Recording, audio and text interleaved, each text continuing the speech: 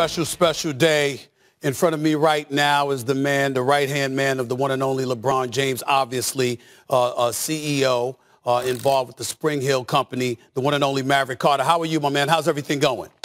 Stephen A., I'm doing fantastic. Thank you for having me on your show. I watch it every morning. I enjoy it. You make me laugh and think and all of the above. You know, listen, man, you describe, when you think about Spring Hill, it's described as an empowerment-led global consumer and entertainment company. That's what we know it to be, and obviously you've been very successful thus far. Tell our audience why that description is appropriate, especially today. That description is appropriate today, especially, Stephen A., because what we strive to do is empower greatness in every individual. That's our mission, and that mission comes from the heart. I lived it, right? LeBron, as your audience know very well, is a great basketball player, but he gave me an opportunity a long time ago, almost 20 years ago now. I'm getting pretty old. But he gave me and allowed me to use his platform and empowered me. So that is an emotional connection that I have and he has that we wanted other people to feel. So our tagline of more than and uninterrupted, our sports brand, the tagline is more than an athlete. We live by that. We are that. So that feeling of empowerment, we try and instill in every individual that comes in contact with everything that the Spring Hill Company does. Talk about the partnership that you've just created. I mean, this is a company that's now valued at $750 million. I mean, speak to that right now, because that's why you're sitting in front of me as we speak.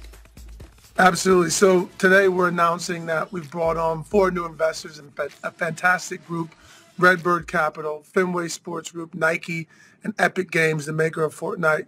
4 companies in different sectors, but really believe in and understand the mission of the Spring Hill Company. They believe in it so much. In fact, they're investing, all joining the board. And the number will get the headline, and that's what people will print. But it's more than a number, right? The 141 people who work at our company, those are the first people who have to feel empowered. And that, when we create that feeling of empowerment will emanate out into everything that we do. And that's what's most important to me, is the people I get to work with and I'm fortunate to work with. And then as a company, the creators, the athletes, the talent, the directors, the writers that we're fortunate enough to work with, we can never be enough thankful to them. Speak about Spring Hill Entertainment in this respect. First of all, you guys have been doing great work. By the way, I encourage everybody to watch The Shop when y'all show up on HBO doing The Shop, because that's a big-time show as far as I'm concerned. And LeBron shows up, you show up. Y'all do an outstanding job with that, along with the rest of the crew that you have together. But when you came together, I mean, listen, I know both of y'all a little bit. Obviously, you very, very well. And even though y'all thoughts are aligned for the most part, speak about the combination of you and LeBron and how that's been able to propel Spring Hill to another level. That's a great question, Stephen. And he's the chairman of the company. I'm the CEO. So him and the rest of the board members I report to. But he and I are the founders of the company. And we have a very different, we approach things a lot the same, but then we sometimes have different perspectives. He's talent, right? He's an actor, he's a basketball player, and a businessman. I'm the CEO of the company, so I have to make decisions day in, day out with the team on the everyday runnings of the business, where he's thinking big picture, big vision. How do we transform the company? How do we get to big ideas, big things? Because he's not in the actual day-to-day business of it. It allows him to think broadly, and he's out in the world, right, traveling the world, playing basketball, seeing what's happening. So he comes to the table as the chairman of the board with big vision, big ideas, like where we are today. This is all out of his brain and his ideas of the vision that he had for this company and what it meant. And he attacks things from an emotional standpoint. Sure, he likes to make money. He plays basketball. He gets paid. But that is probably 3 or 4 on his list when he's thinking about business. When he's thinking about the Spring Hill Company, it's empowerment. It's changing people's lives. It's creating content, products, brands that really, truly do empower people through the content we make, but also the people that we get to work with and hire.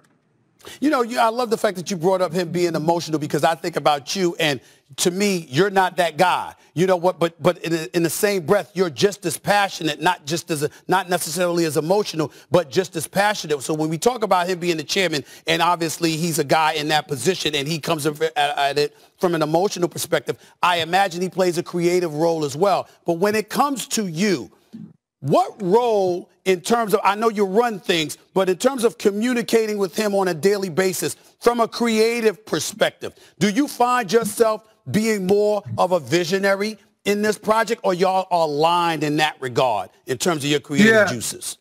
That's a great question. our company, creativity is at the center of everything we do, Stephen A. Our creative team, our chief creative officer, Ricardo Veramontes, is fantastic. Our CMO, Paul Rivera. Everybody knows our company is led on creativity, and empowerment is the thread that we pull through everything. But to your point, myself, I try and not get too emotional, too high or too low, because I have to try and make decisions that are good for the company and good for the people that work in the company and great for our partners. And LeBron is a visionary. He's a creative guy himself. He likes to see and understand, especially if he's going to be in the content, what is it about, what it's for, what we're trying to achieve, and then what message we're trying to get across. And he gets deep into the creative and the thought process of what it'll look like, especially if he's involved.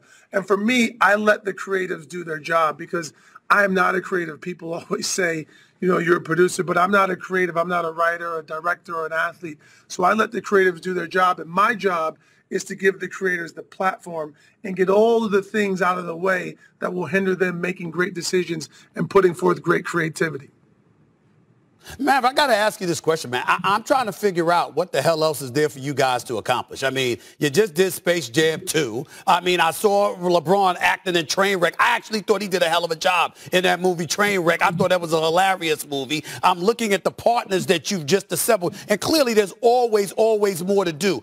But what's the vision moving forward in light of what you've already accomplished? That's a great question, Stephen. And, you know, as you know, because you live this way, right? You're an inspiration to me and what we do. What happened yesterday, nobody gives a damn. Nobody cares. You move on. You keep moving forward. That's how life works. In the sports business, somebody's going to win the Super Bowl and the NBA championship and the World Series this year. And the day after somebody wins the NBA championship, you're going to be on this show talking about who can win next year. So that's how I approach everything in life. And I grew up an athlete playing sports, and as my football coach used to tell me, we'd have a good game on Friday night. Everybody be in the paper. You scored a touchdown this. You'd be up reading the paper on Saturday morning. You say, listen, that and $1 will get you a cup of coffee. It's on to the next one. So, and I watch your show. I know you. Who won the championship last year? The Bucks were fantastic. Who's going to win it next year? They did a great job, but we're not talking about that no more. Who can win it this year is what matters. Let me transition to this subject before I let you get on out of here. Obviously, Kyrie Irving is making news because of his position. This is a guy that you're very, very familiar with because he was a teammate of LeBron James, particularly when they won the championship against the Golden State Warriors. Once upon a time, LeBron James didn't speak out too much about what his position was on being vaccinated or whatever, but we've learned that he is, along with his family and what have you, and he's obviously on the court with the Los Angeles Lakers. There's a mandate in New York, a mandate in Los Angeles, a mandate in San Francisco, et cetera, et cetera. But I'm asking you this question as a basketball fan, because you're a former high school teammate of LeBron James. You were a baller yourself. I know you personally and know how much you know about the game of basketball. How do you feel about all of this Kyrie stuff, and how do you feel about the effect that it could potentially have on this upcoming NBA season?